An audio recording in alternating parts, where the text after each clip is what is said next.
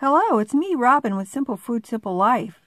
Today, I'm going to show you how I make buttercream frosting. All you're going to need are 2 sticks of butter. That's equivalent to 1 cup. And try to make sure that it's softened because we're going to beat it up. Now, I wasn't as patient, so mine is a little bit stiff, but that's all right. We're going to work our way through it. Now, you're going to take your electric mixer and you're going to beat the butter until it is very fluffy and almost white in color. That's because you're getting some air into it and you're going to just make it, it's just going to be a really nice fluffy butter. That's the basis of our frosting.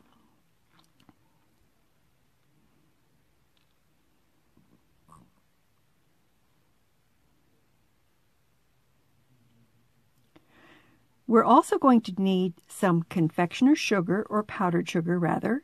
We're going to need some vanilla, and you're going to need just a little bit of milk. Now it's going to take 4 to 5 minutes beating the butter until you get it exactly the way it should be. So be patient with it. You'll probably have to scrape the bowl a couple of times, but that's all right. So remember, we're looking at 4 or 5 minutes of beating the butter until it is nice, light, and fluffy and lighter in color.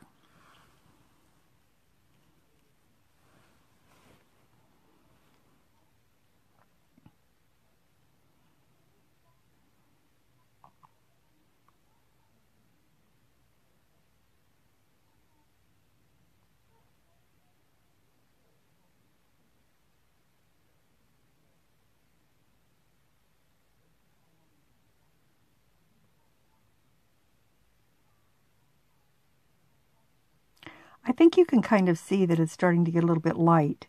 Now, I'm going to take my spatula and I'm going to scrape down the sides. It's not quite there yet where I want it, but I want to make sure that I scrape down the sides of the bowl so that everything gets incorporated. Because the fluffier the butter is, the lighter your buttercream frosting will be, and the more volume it has.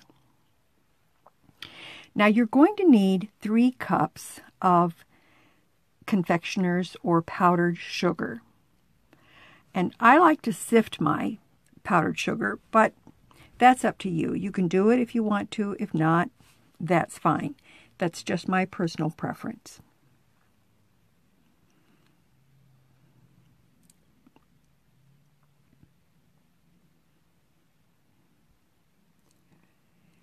Now, I'm not going to show you, but I'm probably just going to scrape this down one more time. And I'm also going to add a little vanilla further on, a couple of teaspoons. I won't show you that part, but trust me, some vanilla goes in this buttercream frosting. Now, I placed my sifter, my little sifter there over the top of my bowl, and I'm just going to sift my powdered sugar 1 cup at a time. You can do this all at once if you want over using a different bowl, or you can do it this way if you want to. And like I said, if you don't want to sift the sugar, that's fine. That's entirely up to you. The important thing is that you add your powdered sugar to the creamed butter 1 cup at a time. Don't try to add it all at once. For one thing, it kind of makes a mess when you turn on your mixer, and another thing, it just makes it much easier when you add your mixer to it.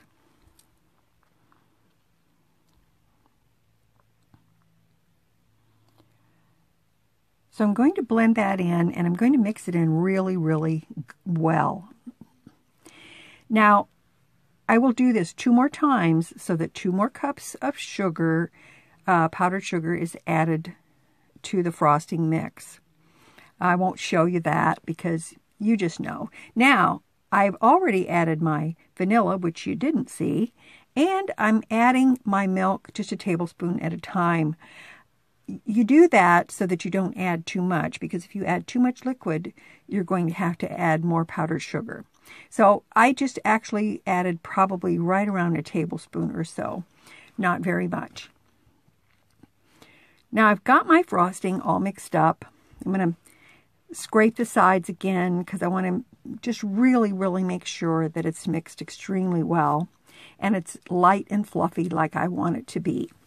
Some people think that's over mixing, but trust me, if you get that butter nice and fluffy and creamy, it makes a huge difference in your buttercream frosting. Now, I baked some cupcakes, and I used my recipe for yellow cake. I'll put that in the description box below, and a link to that, so you can go to that and make that for yourself. Very easy cupcakes to make. And I've got my frosting ready to go. Now, you can do this a couple of different ways. You can put it on with a knife, frost your cupcakes that way, or you can put some in a piping bag if you have it, or I just used a plastic bag. And for demonstration purposes, I just filled up a little sandwich bag. I cut a hole in the corner. I cut the corner off so that I can put the frosting on my cupcakes. So I'm going to do a couple of those for you, and you can see how easy that is to do. You can get as fancy as you like, but this is just how I do it. I like to keep things simple.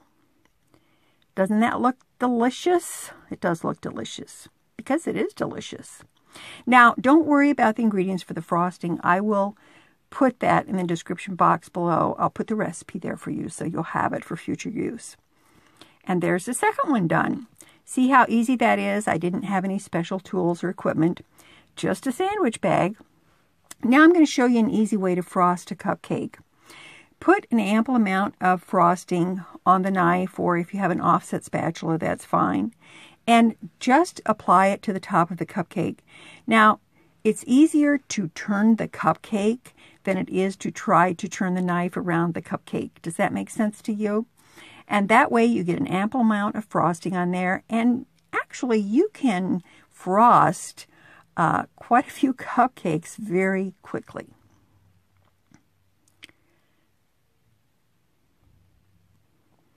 These are so good. Now, don't forget to like, subscribe, and share.